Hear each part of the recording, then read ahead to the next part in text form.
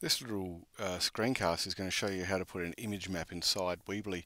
An image map is just like a menu that drives people around, that gives people to be able to go around your websites. Instead of using words and things like that or pull down menus, you're actually just using images or part of an image to link there. So you've actually got to be able to tell the computer where when you click on a certain area, where to go to. You can use Fireworks and Dreamweaver in Adobe Suite, but then you get a little bit of coding to be able to get it to work under Weebly. So this is a good little workaround. So set up your page like this with a home, an image map. That's the place where all you're going to be driven from. And I've got 2 pages in my website. You would have a lot more, and that's where I'm going to put my image to start with.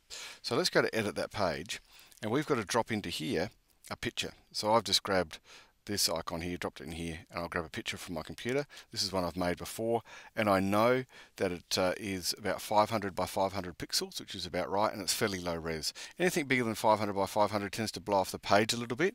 You can see here that I could go a little bit wider, but it's not too bad to be just go by 500 by 500. It works quite nicely. Then what we want to do is we want to go right mouse click on the image and go copy image URL. So now this is telling us where that actually lives on the web. Then go to Image Mapper, which is an online tool that allows you to do image mapping. So you've got 2 choices. You can either load a picture from your PC or from a URL. You've got to go from the URL. So I go paste, and it puts in where my image comes from. And you just click on Start Mapping Your Image. It takes a couple of seconds to go through, because I think it wants you to follow it on Twitter. But anyway, the deal is after this 10 seconds, you'll be able to actually edit your page. And before you do this, it's probably really good to actually have all your URLs for the other pages listed off. So what I tend to do is build the whole site first and do the image map right at the end, so I know where everything's going to go. So I've already put that onto a Word document, so I know where I'm going to go, where my pages are in the URLs, and I'll show you that in a tick. We've got a couple of bits here. It's got a base URL which says it's going to go back to image maps, but don't put that in there. And I don't show text leaks either, but you can if you want, so it's pretty cool. So now what we're going to do is go to rectangle, and see how it brings up a rectangle. You can bring it over any part of the image, and that'll be the bit that then links. So when your cursor goes over that, that'll link off. So I'll grab the little gate, and here I'm going to put in the link. Now, as I said before, I've already got my pages sorted out. So this is the URL of the first page. So I'm just going to copy that. And then I'll go back to Image Mapper and just plop it in there. So once again, if you're prepared beforehand, what it does is it means that you know where everything's going to go. So it's a lot easier to plan rather than trying to making it up as you go along. So when I click on that, that's now going to go to that area. So the last one is I'll put another one in there because I've got 2 pages. I'm going to come down here and I'm going to go to my little man and stretch it down like that. You can do different shapes by using the other tool, but this is not too bad. Once again, I'm going to go back and grab page 2. Because I know where that is, that's over here. So I'll grab that URL there, and then come back and stick it in there. To get the URLs, you've actually got to publish your site. Okay, then you go save, and we're all groovy. Now that's all I've got. I've only got 2 links in there. Now over here it says get your code. If you click on that, what happens is it will then generate to you a whole lot of code. You can have all these other ones up here. I want HTML.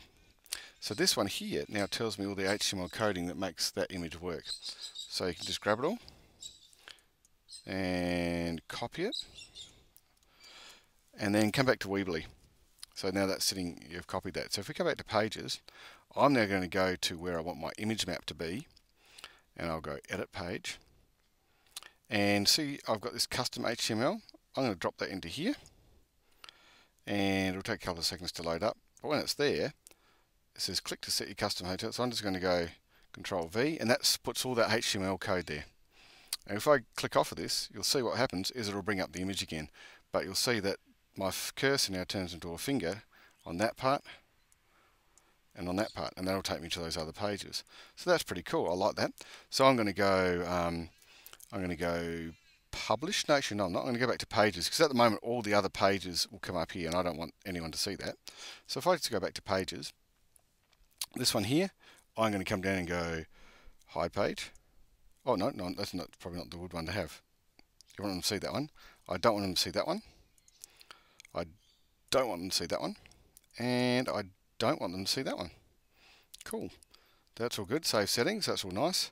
There we go. So we've got the image map, which is the first one, which is hanging down here. So this is pretty cool. This is what I like. I can now go to that. That looks like a good thing to me. I'm now going to go publish. That site will now become live. And when you load up to that first page, fantastic. In a sec, if I go to my image map, you'll see that there's that there. I'm going to click on there, and that'll take me to my first page where there's nothing in that page. But see how it closed that page? It's very cool. And then go back to the image map. If I wanted to go to my second page, click on that one. See how the cursor changes to a finger, and away you go. So that's how you do it. That's the easiest way to do it. What I normally do in my image maps, if you have a look at this one, I've always got an information page which will take me back to right at the beginning, or even put a home logo, and that home logo will then take you back to the beginning. I've tended to try to get rid of all these menus from here, but it's up to you how you do it. But that's the easiest way that I found to do an image map using Weebly and then using Image Mapper.